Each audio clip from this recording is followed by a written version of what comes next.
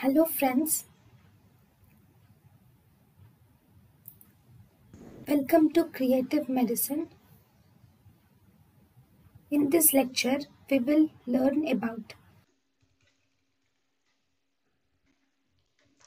Now, pattern of calcifications which you see in the breast disease.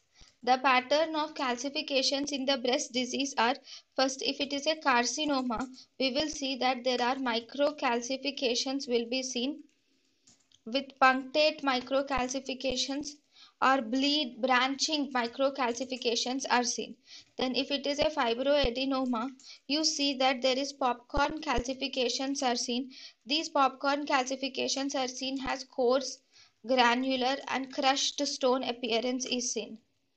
Then we have fibrocystic disease.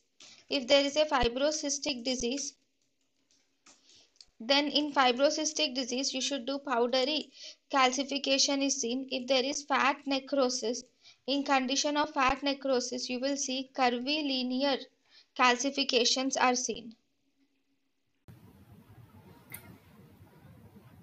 thank you and thank you for watching.